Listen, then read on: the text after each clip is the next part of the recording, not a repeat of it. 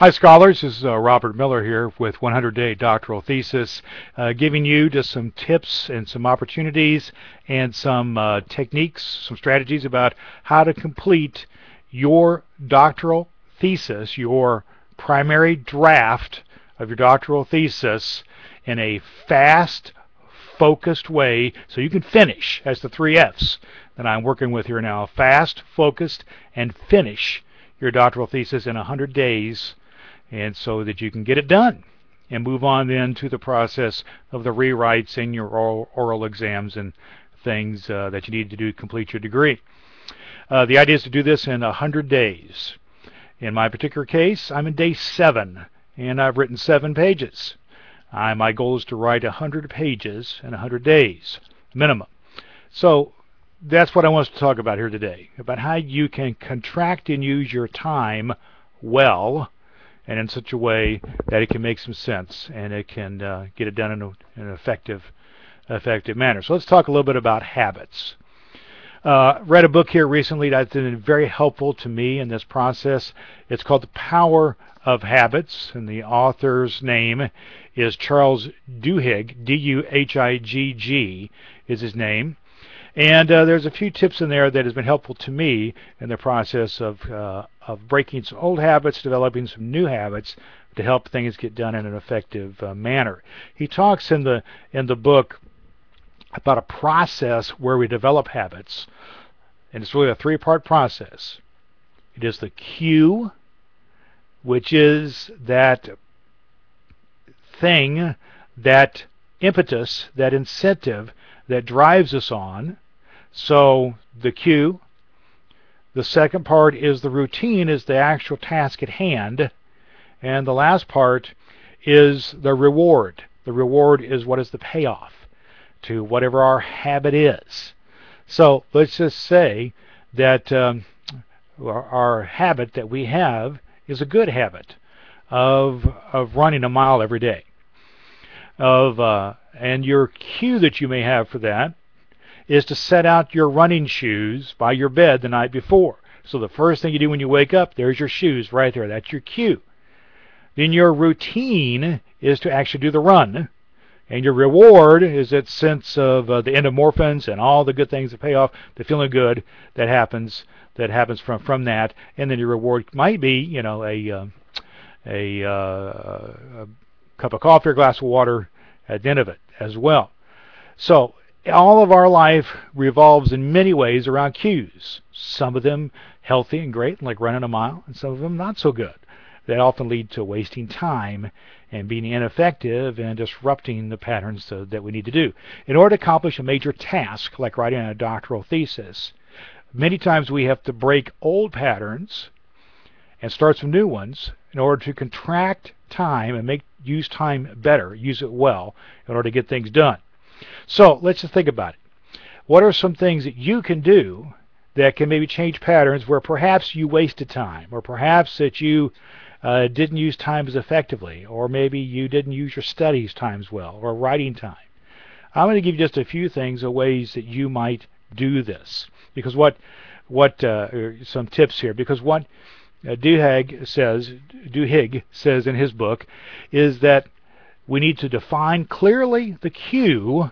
So in our case, writing a doctoral thesis, the cue very likely might be the starting the program, or it might be having a book in front of us that's really good, or perhaps the program description or program book that you may have to describe the program. That may be your cue. So put that out somewhere you see that cue. And the reward is, you need to clearly define that, make an emotional hook into that, is perhaps walking across the stage at your university. And the reward could also be connected to other things regarding your academic achievements and things in your family, financial gain, opportunities for advancement in your career, whatever it would be. Connect those things emotionally. So on the front end, your cue has an emotional charge, and your reward has an emotional hook. But in the middle of the routine is getting the task done. We're in that routine area, and that is where Duhigg says that we oftentimes get bogged down in that which is not so good in some cases if it's a bad habit, and then we could change those. What we have to change is the routine and define clearly the cue and visualize and to make it powerful, the reward. Change the routine.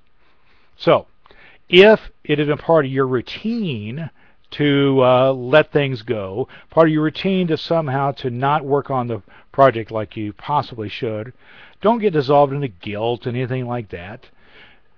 Resolve to change the routine. Now here's a few things I'm working on, and maybe you can work on these too, to change your routine. One of those things that I've been using recently, it's a simple thing, and you probably got one.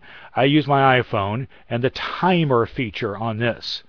You can see the timer feature is going right now. I got about 4 minutes left. I want to complete this YouTube video in that amount of time or less. And use this timer and set it for the various tasks that you have. If you don't have it on a phone, just use a regular watch or something. Set a timer. Set an alarm. And to use it effectively to change the pattern where you might consume a lot of time to do something that you can set a timer and then move on. I'll give you a great example of this is email. I've been one of those people guilty, and I bet you have too, of spending a lot of time, unnecessary time on email. What I'm doing right now, and doing a pretty good job of it, is setting my timer and doing email in 30 minutes or less once in the morning and sometimes later on in the day. Not getting bogged down for long periods of time in email, just taking care of it. Be surprised what you can get done if you focused, think fast, and think, I got to get this thing finished. Focused, fast, finish. Here's some other things that you can do. Make sure that you eat well. Make sure you sleep well. Make sure that you turn off that TV. Break a pattern of watching television. You can gain 4 to 8 hours a day. Many of us can if we just turn off the daggone TV and get some work done. I use also some visual cues around my office area and things that I do. I have a mortar board from my college graduation. This is a reminder of what it felt like to walk across the stage when I graduated from my undergraduate program. I have another cues on my wall from my master's degree, my degree there. Also, use other cues. Change your location of your work. If you're used to working in one location in a home office where I'm talking to you now, maybe you need to go to another office. I use my church office for the majority of my academic work, for instance. Maybe it's a library, another place. Change locations. Change the routine in order to make yourself be more progressive and to get stuff done, to be productive. So that's what I want to share with you today. So my question today is, how are you doing, and what are some things that you can do to change your routine? What can you do to define clearly your cues?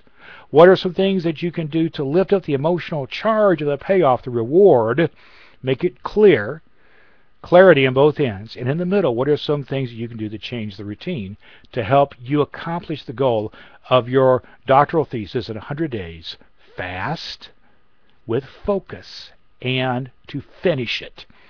So that's our thought for today. I'll be back with you in a few days. Right now, I'll just share with you, 7 days in, I've got 7 pages. I'm on track for my goal. Where are you at on yours? Let's keep this thing moving. Keep it going. Until the next time, this is Robert Miller with 100-Day Thesis. Please welcome your comments, your emails, anything we can be in conversation about. That would be great. You put them down below or send me an email. It's below as well. But until next time, I'm just Robert Miller saying be well, do good, and have a great life.